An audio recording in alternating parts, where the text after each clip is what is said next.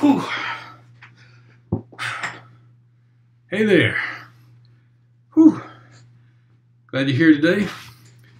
I'm just getting warmed up because we've got quite a workout on our hands. We're dealing with Clement of Alexandria today. And in some ways, he's one of the most accessible, easy to read, at least in some texts. And in other ways, he gets to talking about gnosis, but he's not quite a Gnostic. And he talks about salvation, but he talks about it in terms of something to do with, deification. And sometimes it can be really tough. So we're going to have to flex our academic muscles today, dig in deep. But I think this will be helpful to you. Because as we try to figure out some of the things that we've seen in other videos, how does all of this relate to salvation?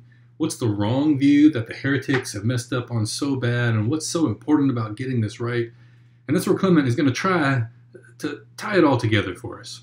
According to tradition, he taught the catechetical school. He taught new Christians. And what we've gotten into today is not the new stuff. This is more the meat of the word, not the milk of the word. But I think as a teacher, he's still going to be helpful to us. So I hope you'll stay tuned, and we'll see what we learn from Clement of Alexandria.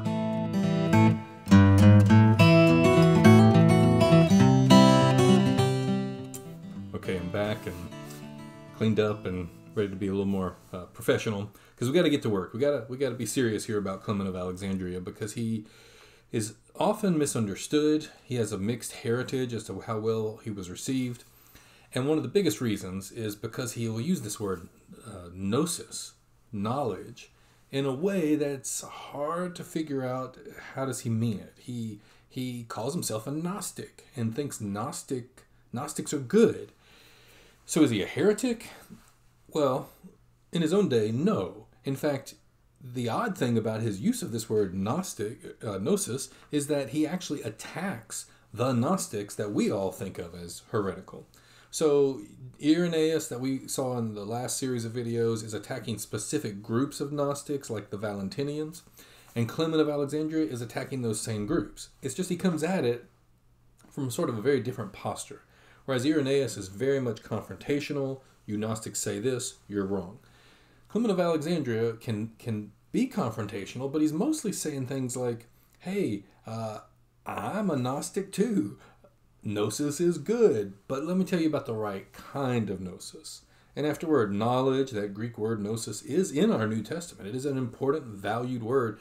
And I think Clement is trying to redeem that word and get it back from the heretics and put it in its right orthodox sense.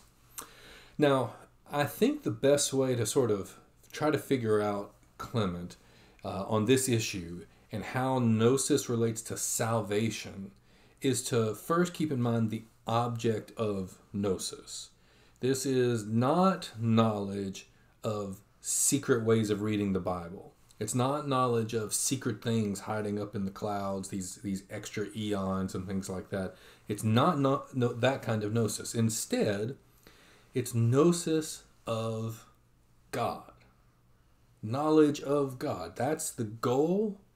And not only is that the end, that's the means. By knowing God, you are saved. Salvation is bound up as both, I'll say this now and we'll explain later, both a process and the end goal. So stay tuned this whole video. We'll come back to that idea of gnosis being both the ends and the mean. But let me break it down this way. I think if you remember how much Irenaeus had to fight the bad Gnostics, because the bad Gnostics seem to say that the body's not good, then you realize that Irenaeus is trying to emphasize the goodness of the body. The Gnostics only emphasize the goodness of the soul. Well, Clement of Alexandria would agree with Irenaeus on that, but he doesn't quite put the emphasis on the body. The body, to him, he wants to keep in its proper arrangement in relation to the soul. So the soul is the higher faculty of the human person, and the human person is made up of both body and soul. But it's important that the soul is higher because it should be a one-way street. The soul should guide the body and tell the body what to do. Now, once you get that, you start to pay attention to how gnosis works. And here's where I'm really oversimplifying things, but I think it's helpful in this introductory video to start here. If you were to ask Clement of Alexandria, where does one experience gnosis? He would start by saying gnosis happens in the mind or in the soul. Now, I say it's more complicated because what he really, really wants to get at is the fact that you actually experience gnosis bodily. That's where the Gnostics got it all wrong, and he gets there. But that's not where he starts, and I don't think that's the best thing to think about as you're first reading him on salvation. When you read Clement of Alexandria, if you would agree with what most of the ancient world would say in this Greek way of thinking, gnosis is a faculty of the mind, but praxis, well, things you do, is the faculty of the body. But they should go hand in glove. The things you know should determine the things you do. So Clement of Alexandria is sort of trying to embody the things of the soul, but again, he's always going to insist on the right order. So it would be very tempting to say that virtue is an inner faculty and a faculty of the soul for Clement. But that's not all it is. There are virtuous motivations, but there's also virtuous actions. So you see, it goes from gnosis, a mental psychological experience, to praxis, an embodied experience, and they should always go one after the other. So maybe for an example, we could talk about specific virtuous acts. He takes on this issue of wealth, right? Jesus talks about giving your money to the poor. He even at one point talks about giving all your money away. So is that apply to everybody? Well, Clement of Alexandria doesn't think so, not because he thinks people shouldn't be giving away their money. The Christians should be charitable people. But this isn't a pastoral treatise. He's trying to take on the big sort of in principle question, a philosophical, almost like systematic theologian. What about every possible case? What's the principle that guides it? And one case he can think of is people who are already poor. If you don't have any money, is it then true that you can't obey Jesus and give your money away? Well, no, says Clement, because what you have to keep in mind is this body-soul reaction, and that you know in your mind that you should give to the poor, and therefore you have the right virtuous motivation, whether or not you have any physical money to give. So even if your body can't follow through on the virtuous motive through virtuous acts, you've still got the right gnosis. But of course, once you say that, it's clear for Clement that if you do have the money, then you have to follow your virtuous motives. You have to follow through with virtuous actions. I think, to quote James, we would say that faith without works is dead. But now he's onto something, because there are a lot of people who have a lot of money, and they actually give a lot of money, but for the wrong motives. They're giving it just to be seen. They're giving it because they think that's giving them attention, that it's earning them rewards in heaven. He points out, even if there was never any reward, if there was never any heaven, you should do it out of pure altruism. You see this internal knowledge that God is a generous God, and we should be generous people. That should flow from the soul to the body. But he has this sort of ability to say, even if you can't do the virtuous act of giving money, if you have no money, you are virtuous in terms of your soul. You see, it's the gnosis of God that leads to salvation. And of course, then you should work out your salvation with fear and trembling. You could take other examples. Remember, Irenaeus has to work really hard on the sacraments to talk about how good the sacraments are physically, materially. Well, Clement of Alexandria agrees with that. He never denies that. But all the emphasis comes back to the soul. So he will talk about several things like being baptized in such a way that you almost wonder, is the physical water important? Does it matter? And he never denies its importance. But that's not the emphasis. The emphasis is on the internal state. There should be an internal baptism. And this shows up in a lot of other Christian writers as well. There's an internal baptism that happens A baptism by faith, some writers will call it. A baptism by repentance, other writers will call it. Clement of Alexandria calls it something along the lines of a Gnostic baptism. And he doesn't mean the heretical kind. He means your soul, internally, you already know a state of repentance. You already know a state of being washed and filled with the Spirit of God. And if you, in theory, could never get to the baptistry, you've been baptized internally.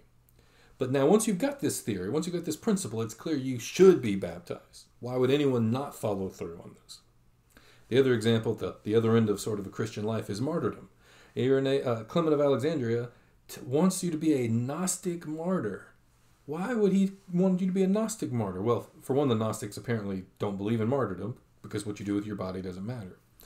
Clement of Alexandria wants to take this further, though. In principle, even if a Christian cannot actually go down to the arena, be thrown to the lions, and die as a martyr, you can die to self. There is this internal state of the soul where you know you should be in a state of death to self, whether or not it works itself out in your body.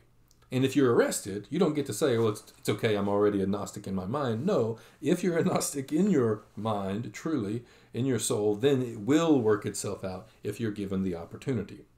And of course, like we've seen in other texts, like Perpetua and others, Christians believe that this martyrdom was a second baptism, but really it's just the outworking of the first baptism. If you die in the arena, or if you die in your old age, in your bed at night, if you have died to self internally and are faithful to the end, you are a martyr. Maybe not a physical martyr the world sees, but at least a Gnostic martyr. Okay, so this duality I think is going to help us explain a lot about salvation, but I need to take a pause from that, and we'll come back to salvation in the second video. Let's stop and talk about another very important matter that Clement of Alexandria gets us into.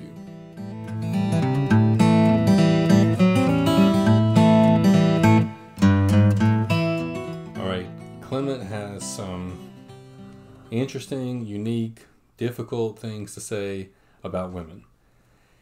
As a man, I can't exactly claim to know what it must feel like to read Clement when he gets to these topics, so I'm going to do my best to try to be fair to Clement. I'm not going to try to defend him, but we need to at least try to understand him, but also be fair to the kind of questions that I think not just women, but anyone would want to raise today in light of how we think of the genders. So let's start with a quote from Clement, and this quote starts off pretty good, but don't get your hopes too high, because Clement has this notorious saying where he talks about how women and men can philosophize equally. And just to give credit where credit is due, this was almost unheard of in the ancient world. So this is pretty remarkable that he has this statement in there at all. But now here's where it gets real. Clement goes on to say, women are therefore to philosophize equally with men, though males are preferable at everything. Well, of course he says that as a man, especially as a man from the ancient patriarchal society that he comes from. But it gets worse. He says women can philosophize with men, even though men are preferable at everything, unless the men have become effeminate or womanly. And he doesn't go on to elaborate exactly what he means by that, but we can all imagine. So, okay, Clement, how come you can say that men and women can philosophize equally, but still you're putting men above women? So this is where he actually ends at this particular chapter. This is his conclusion that he gets to. Let me back up to the beginning of the chapter and show you another quote. And again, I'm not trying to defend him. I just want to understand how he gets there, because he does have some positive things to say about women. Let's start with the early part of this chapter. He again emphasizes, or this is the first time he emphasizes the fact that all may philosophize. And here he's talking about all genders, all races, all classes. He's remarkably progressive in this way. He says, we admit the same nature exists in every race, and the same virtue. And as respects human nature, the woman does not possess one nature, and the man exhibit another, but the same. So also with virtue. Now we're going to come back to that word nature. That's going to be an important buzzword we're going to need to remember in here. But notice how Clement is able to say that in terms of human nature, there's not a male human nature and a female human nature Men and women are equal in this way. And that means, as we said a while ago about the body-soul distinction, in terms of their soul, their mental, psychological capacity, they're able to be equal with men. That's a remarkably progressive, egalitarian statement for the ancient world. But now, he knows there are differences between men and women. So if we go back to that chart we had about the body-soul hierarchy, remember the soul is more important than the body, and so that's a good start for him, and yet the body is also important, and here he sees differences. Let me read you this quote for him. He says, "There is sameness as far as respects the soul. She, the woman, will attain to the same virtue." That's what we said a while ago. "But as there is difference as respects to the peculiar construction of the body," and here is the difference he sees. "She, the woman, is destined for childbearing and housekeeping." So, you can see then, if we put up our chart, in terms of the soul, here is where Clement is egalitarian. And this is the most important thing for Clement. Your soul is the higher faculty of you, so there's not a male soul and a female soul. So in terms of the soul, men and women are equal. Is Clement a feminist? Well, so many problems defining that word, especially applying it to the ancient language. Here is Clement being egalitarian. He is in favor of women's equality in the terms of their psyche, their soul, their ability to be virtuous, their ability to philosophize. But in terms of their body, which he can't deny, he knows there are differences. So we all get this. Only men can be daddies, only women can be mommies. Okay, so Clement can't get around this. He puts this in the terms of a woman being destined for, because of her body. She's bound to be someone who does childbearing and housekeeping. And why housekeeping is a part of that, I guess, because the private space where the children are raised, that's the woman's domain. Well, okay, this is all bound up in some of the biblical language you find in Paul. It's all bound up in his assumptions about how the ancient body works and how ancient society works and women's roles. But then he does have a problem, because as soon as he says this is what's natural, he goes on to start quoting other examples where it's not natural. Examples where women don't stick to these feminine roles. He gives the examples of the ancient Greek documents about the Amazons. These Amazon warriors who allegedly fought more fiercely than men. Now, he's not exactly happy that these Amazon women were acting in what he thought were manly roles, but he can't deny it. He thinks it's a historical fact, so what is he going to do about it? He then goes on to list people from all around the known world, people like the Sarmatians from the Far East, people like the Iberians from the Far West. These are just beyond the borders of what he, as a good sort of Greek speaker, would really know the details about. But the rumors are that these Sarmatian women fight with men in battle, and apparently they shoot their bows even more accurately than the men. And the Iberian women work out in the field with the men, and he says all sorts of, again, sort of stereotypical stuff we don't really want to further promote about how they just have babies and go on picking their crops and stuff that you got to do better about how you talk about this, but he's aware that these women have just as much of a public manual labor kind of role that the men do, all in all these different societies.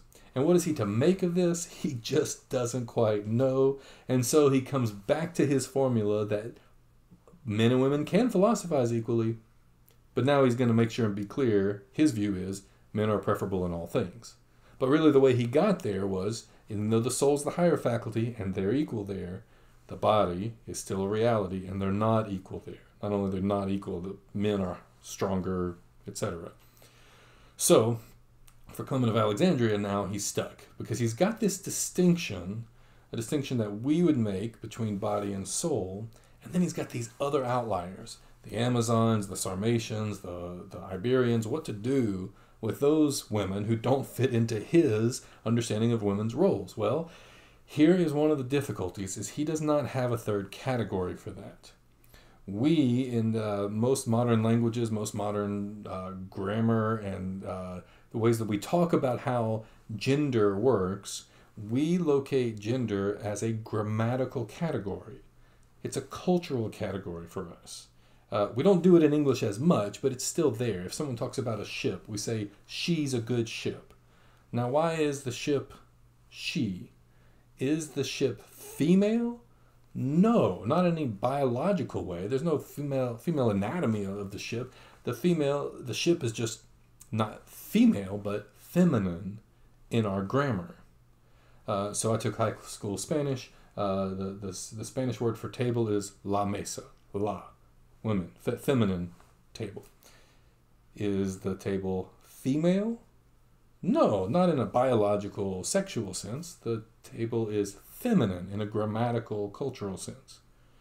In Germany, there's a word for table, der Tafel, his, masculine. You see, the table in Germany is masculine, and the table in Spain is feminine.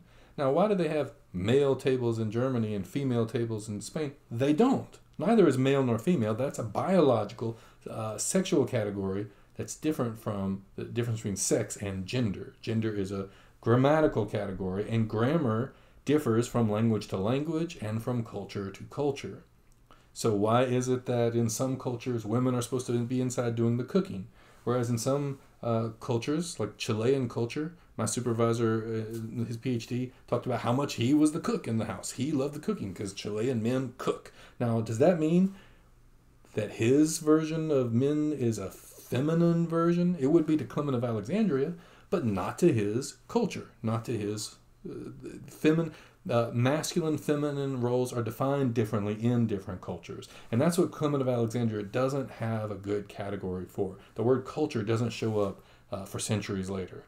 So what's he supposed to make of these Iberian women and these Sarmatian women and these Amazon women? He just doesn't know. And what's confusing to us is he uses this word nature. And I need to say another word about how nature does or doesn't work in helping him in his argument. Okay, when we hear Clement of Alexandria talk about a man or a woman's nature, I told you I was going to come back to that word, we tend to think of nature as distinct from culture. There's the natural world, and then there's all the stuff that we humans add to it and create in our culture.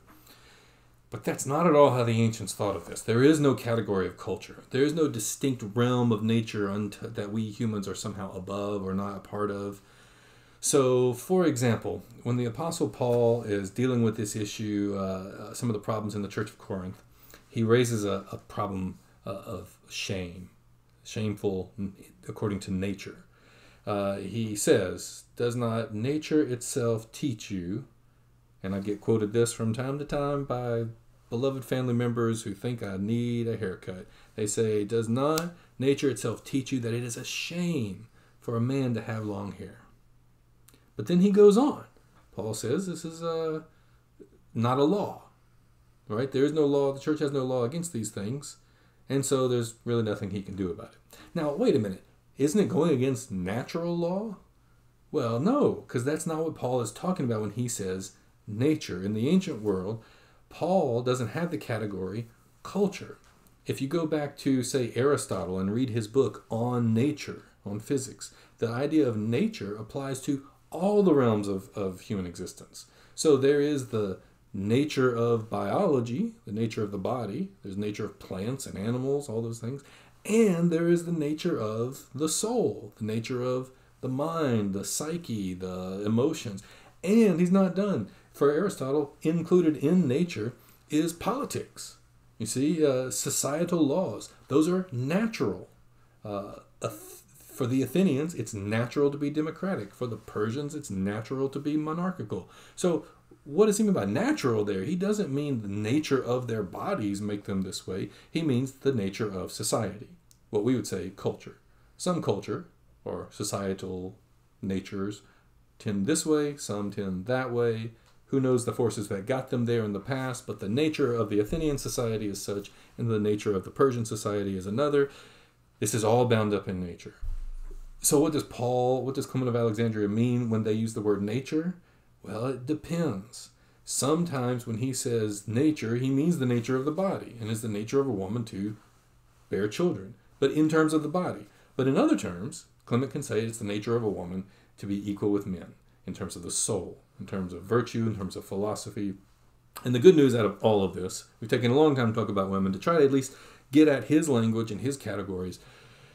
The best news out of all of this for Clement, whether or not he's done right by women in this is a fair concern, but what he really is able to say is what Paul says, that in Christ there is neither male nor female. Now, maybe in society there is, maybe even in the body there is, but not in Christ. In Christ, we are neither male nor female. In Christ, we are neither barbarian nor Greek. We are neither rich nor poor, slave nor free. In Christ, all can be saved. All can have gnosis, knowledge of God. So that's where we need to come back and get back to how all, even women, can be saved and what that salvation looks like for Clement of Alexandria.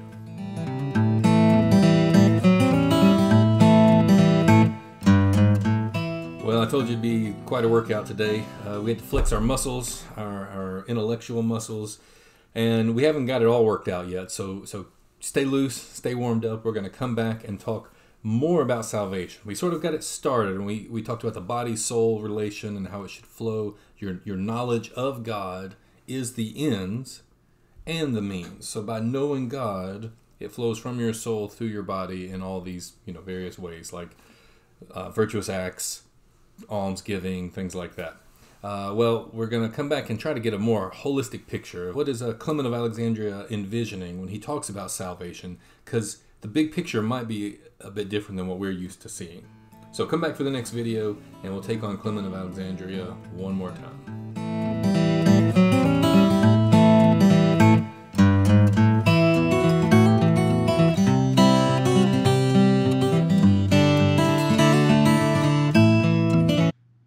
$98, $99, $100.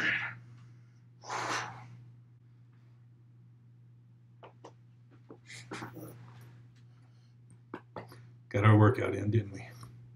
Okay, let's go get a treat.